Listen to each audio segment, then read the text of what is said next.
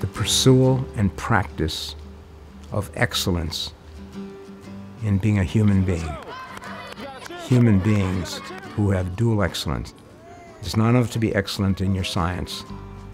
You got to be an excellent human being. How do you practice being a human being?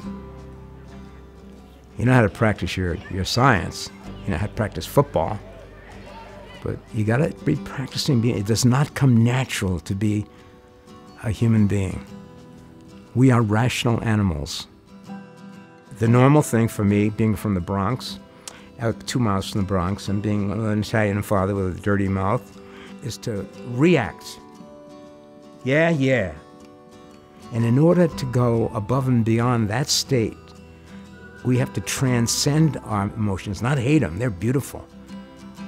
But we have to, for a better reason, go above and beyond them. And you know what that's called when you do that? It's called love. No. My mother was the best, my mentor, and my father had never been loved by anybody. He was a ghetto kid from an Italian section, and he didn't know how to love until he met my mother. And so what shaped me was love. Now, Father Jake's been around, and first of all, he was he was with Duffy Doherty back in the '60s, and he's a Michigan State grad. And 7 years ago, he did the funeral for my father.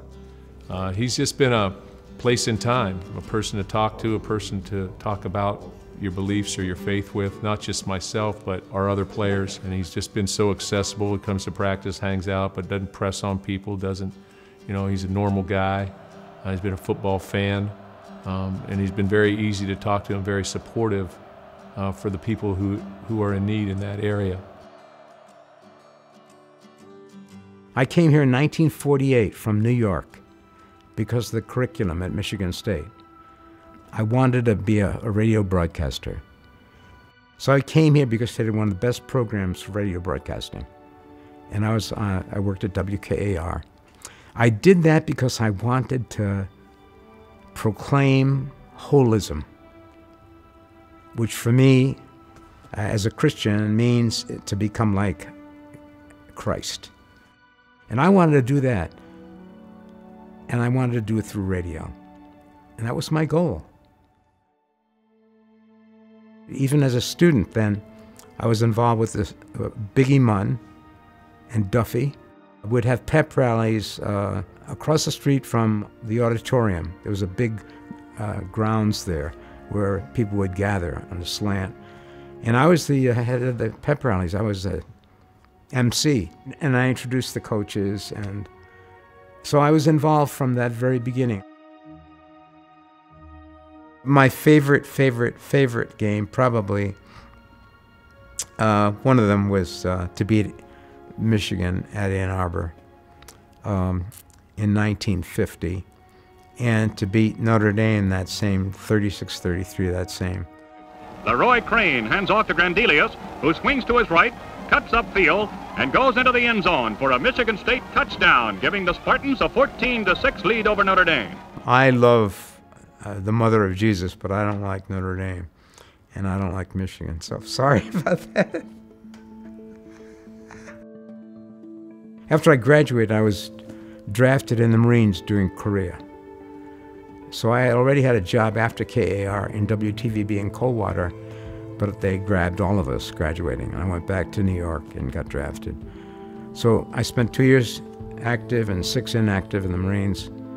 And then when I came out, I had a job already in radio, but I decided then I was going to stay for the priesthood. Be wise the way you use your knowledge. Who to encourage and who to have to push or pull.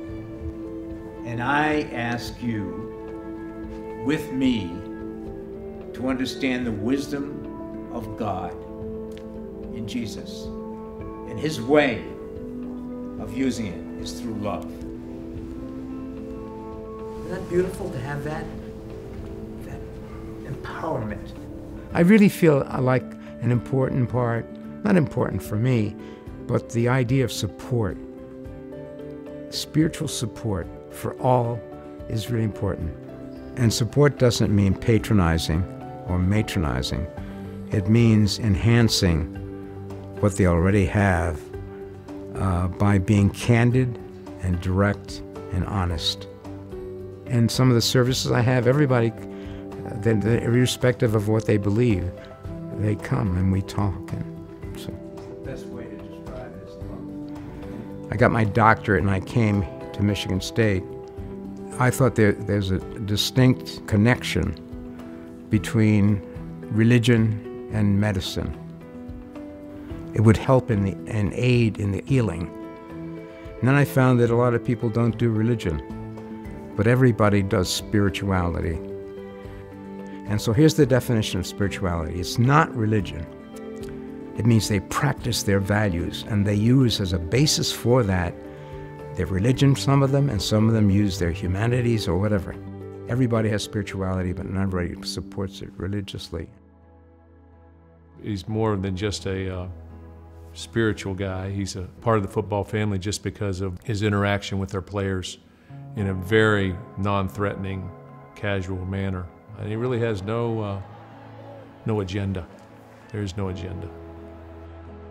He just cares so much about all of us. You know, I know he makes such a great effort to get to know as many guys on the team as he can, no matter their religious background, no matter anything. He just genuinely cares about each person in this program, and he just, you know, wants to get to know about me, my family, my social life, how I'm feeling about football, what's going on in any aspect of my life. So he's just been somebody that's been a great friend to me, and I just really have enjoyed my time here with him.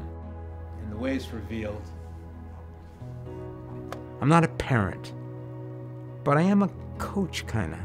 A coach is a person who pulls people to the best of who they can be. And I feel good about that. And I feel capable of that. Now, I got degrees and all that doesn't make, what my strong suit is, I'm a human being.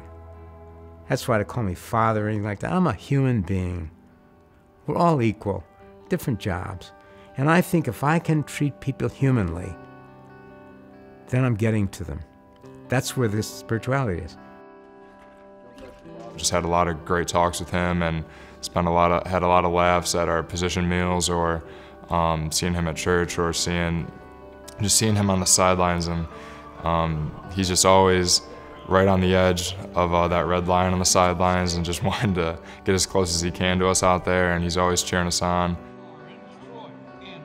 I got hit and backed up to by a cameraman and broke 4 ribs. So I'm down on the ground. I say, oh, crap. And so D'Antonio comes and says, are you okay, Jake? I said, yeah, but I got 1 more rib to give for the team. That's it. So that's supposed to be funny.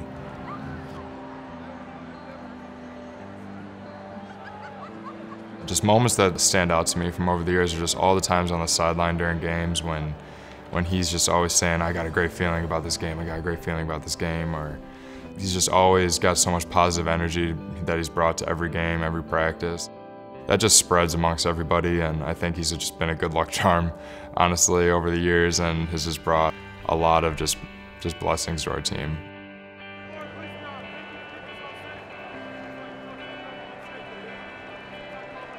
This is an excellent program. And my idea is to enhance the excellence. To be excellent in function, you need support. You can't do it alone. I graduated in 1951. The 1951 Spartans were really raucous. And the sidelines were raucous. But so are the 2018 raucous. It depends on the individual and how they celebrate.